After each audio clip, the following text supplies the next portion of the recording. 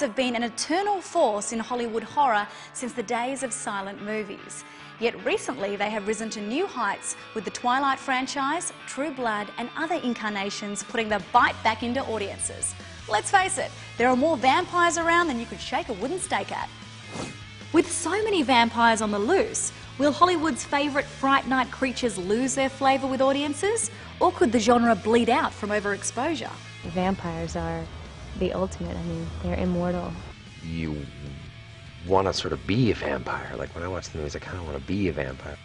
You know, gets to gnash your teeth and hiss and go all out. There's obviously something very sexual in the kind of sinking of fangs into soft white flesh. It's a very sexy character, the fact that it sucks blood.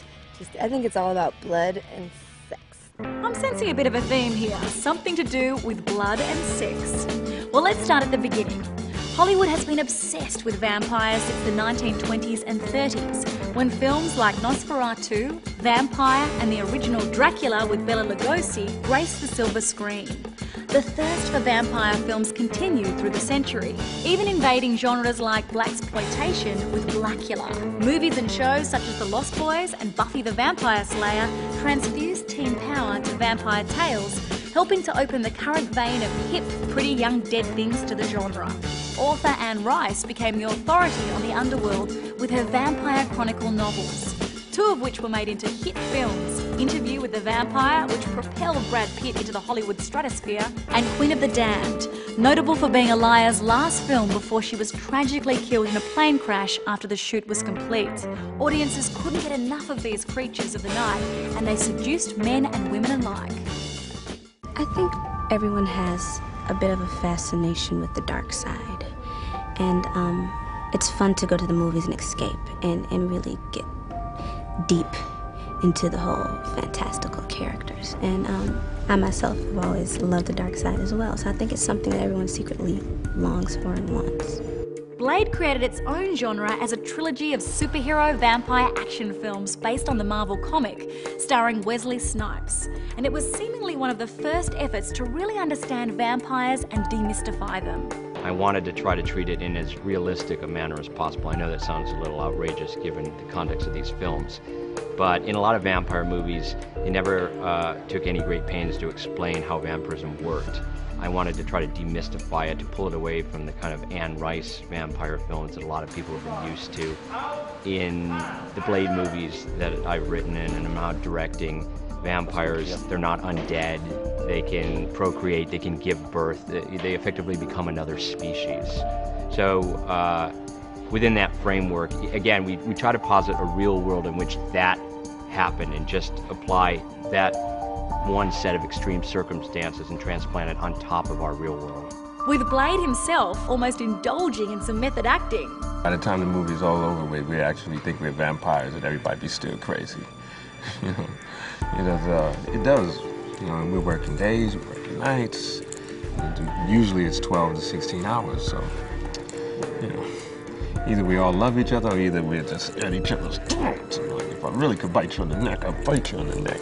Other films that took their place in the vampire action film genre were Underworld and Van Helsing, which were both made at the same time as the Blade trilogy and fed audiences' cravings for more bloodthirsty fare.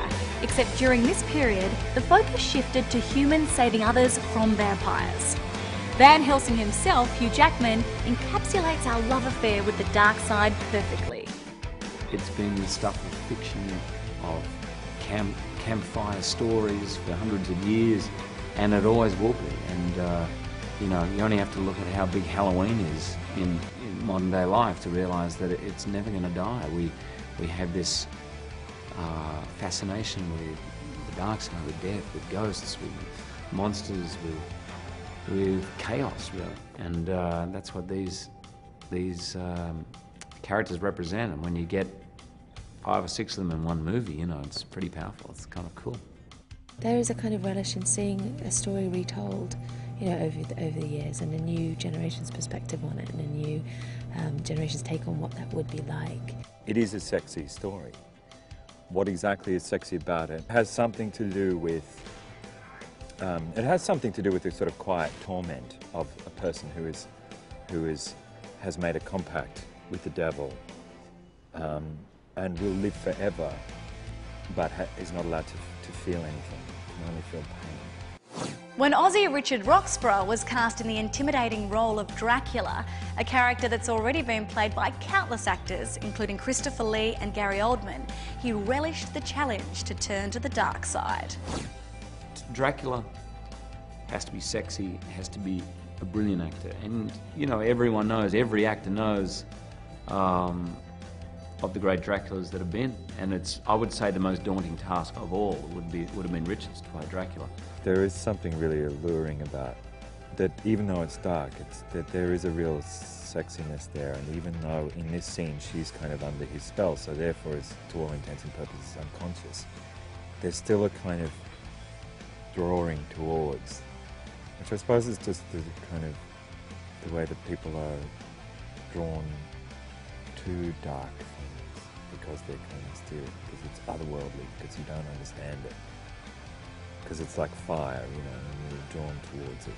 Fans of vampire films universally disagree on the rules of playing a vampire and characteristics of the world of the undead.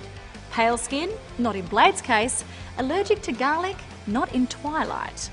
One funny thing about vampires that, especially working on a vampire movie, people have seen so many things and read so much that they have an opinion on what an actual vampire is, as if it's an animal or something. They say like a vampire walks like this and a vampire can do this and a vampire can do that. It's like, what are you on about? Like, this is just they're made up creatures. So yeah, it was quite nice to break it down to just it being a word again. And there's so many connotations which come into your head, but I mean, I tried to just make it into a kind of disease. I mean, it was quite fun just to reinvent such a cliched, I guess, subject. Almost every single stereotype of traditional vampires is abandoned. Let's talk about it. The Twilight phenomenon. The film adaptations of Stephenie Meyer's wildly popular teen gothic romances that have exploded, attracting a predominantly female audience that cynics have labelled as twihards. These fans are so obsessed they even admit that they suffer from obsessive Twilight disorder. All of them are. All of them are completely obsessive. So besides the casting of pretty young things, which is a no-brainer, what else is it about this phenomenon that has driven legions of devoted young fans and their rapt mothers to distraction? Is it the extraordinary love story? The dashing vampire Edward Cullen's abstinence from human blood and his struggle to resist the desire for the blood of his human girlfriend, Bella Swan? Is it the thrill of being someone else's forbidden fruit? The fascination with an unwholesome relationship mixed with the desire to save the bad boy? Or is it the age-old bad boy adage, stay away from me for your own good? Well, you watch a movie like Titanic or Romeo and Juliet where two people come from different worlds, but they find a way to be together. That's what this movie's about. Edward and Bella are from different worlds. One's a vampire, one's a human. They find some way to be together against all odds, and they do have to fight with other people. Everybody's against them, but they're together and they're in love. So you're carried away in this mad romance. It's so powerful, and I think anybody that's ever fallen in love or wants to fall in love, you want to feel that, you want to experience it, you want to go for that ride. Yeah, I mean, I think that's definitely part of it. I think maybe the reason girls like the whole bad boy thing is because they think they're strong enough to take it and none of the other girls are. Do you know what I mean? It's like they can change them. Yes, exactly. I can do it. He's good for me. Nobody else. And that is Edward and Bella to a T. It's like she's the only one, nobody else. So that is, and it's hard for her to be with him. It's not easy. So she's like making sacrifices. One thing's for sure right now, at least. Fans are willing to devour as many vampire stories as Hollywood can dish out. And it seems to be a part of the Hollywood Cool Kids Club, you have to have played a fanger or a fang banger, to quote True Blood law. You know, it's sort of like giving your Hamlet, in a way, giving your vampire. You know, there's been many depictions of vampires, and it's exciting and a challenge to kind of see what you bring to a vampire. But especially this character, I think Arrow is, given that he's so dangerous and deadly and powerful. The thing that appeals to me most about being a vampire is this notion that it represents everything we think we want. It's the ultimate careful what you wish for, because with it comes this amazing power and eternal life. But then what I always find sort of the most poetic is that what gets traded is that everything that had value then has no value. Time doesn't matter, the fragility of your life doesn't matter, so things like somehow being alive somehow your existence is not as important. So are we about to overdose on vampires anytime soon?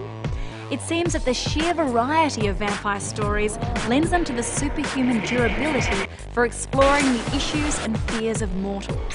We haven't even touched on TV's True Blood or The Vampire Diaries, let alone films like Let the Right One In, Daybreakers, Cirque du Freak, The Vampire's Assistant, or the remake of Fright Night.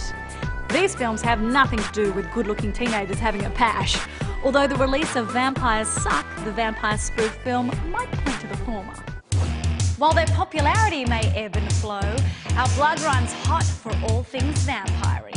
When the real world gets us down, we flock to the theatres for out-of-this-world stories, juicy and fantastic tales of the underworld, and characters that pervert the laws of the universe and scare the crap out of us.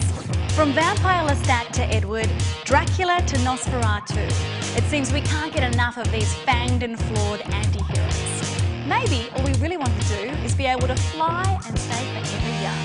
Now that wouldn't suck, would it? Stay tuned to Starheads for all of the movies you know and the actors you love.